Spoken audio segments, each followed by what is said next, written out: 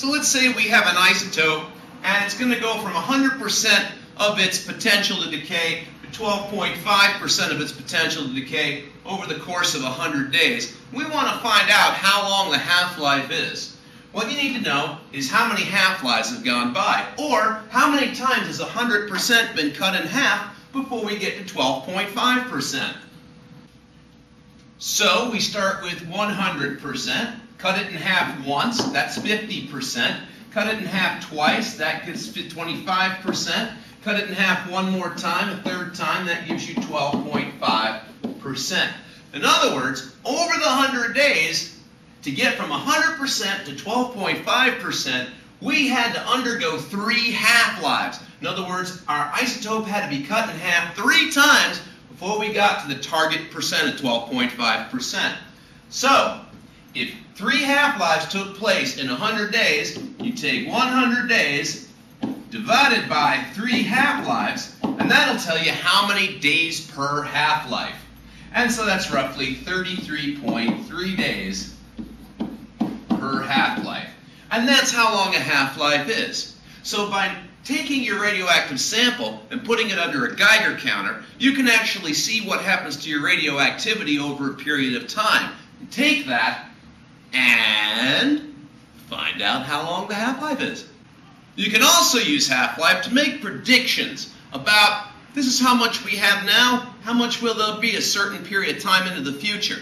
Or, this is how much we have now, how much would there have been at some point in the past? For this, we can use half-life very easily. This is my cat, Mina. She's got hyperthyroidism. Fortunately, right now, it's not very serious. She's on medication. Don't worry, everything's good. But there is a possible treatment that we could take her down to White Plains, New York, and actually have her implanted with iodine-131. See, because iodine gets absorbed into the thyroid gland, and it helps to kill the tumor that's causing the hyperthyroidism. The name of the place is called RadioCat. Now, here's the thing. How long is a half-life of iodine-131? To the nearest day, we already said it was about 8 days. We'll stick with that. Now, apparently, she's got to stay there for 1 half-life worth of time. In other words, I bring her down there, she gets the injection, she's got to stay 1 half-life of iodine-131 before she's safe to leave their facility. She'll be too radioactive. But I can't cuddle with her for another 2 half-lives because she's going to be too radioactive for me to cuddle with. And I'm telling you what, that's going to be too difficult to live with. So how many more days will have passed? Well, 2 half-lives times 8 days per half-life, and that equals 16 days. I can't snuggle with her for a little more than 2 weeks after I bring her home. This is terrible. Although it could be worse. At least this takes care of the problem. Now, a standard dose for a cat her size, about 10 pounds, is 8.0 microcuries worth of radiation. Now, if that's how much they give her, how much will be left after the 3 half-lives that have passed? The 1 that she had to stay there, and the 2 before I can cuddle her. Well, that's simple. We have 8.0 microcuries now. We're going to undergo 3 half-lives. After the first half-life, she'll only have 4.0 microcuries left. After the second half-life, she'll have 2.0 microcuries left.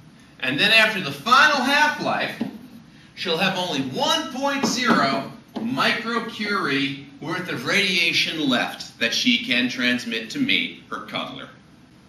Okay, we have 2 problems here that we can solve using half-life.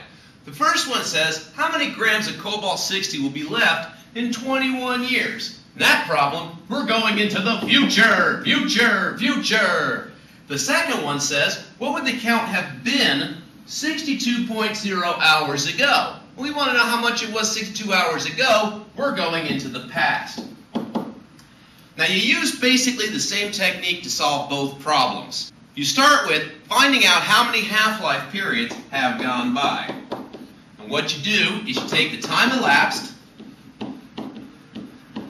otherwise known as how much time has gone by, in this case 21 years, and you divide it by the time of half-life, or how long the half-life is. Now, the only way you can find that is by looking it up on this reference table. So let's see, cobalt 60, 5.26 years. All right? Now, when you divide, you're going to come out with a number that's either a whole number or really, really close to it. At the high school level, we're going to round to the nearest whole number. 21 divided by 5.26 is 4 half-lives. And what that means is that it's undergone 4 half-lives to get from now into the future. Future, future. I wish I had a real echo on that. So we've got 16.0 grams now, and it's going to undergo 4 half-lives. So we're going to cut it in half 4 times. First time, 8.0. Second time, we're going to have 4.0. Third time, we're going to have 2.0. And the final time, fourth half-life, we're going to have 1.0 gram remaining.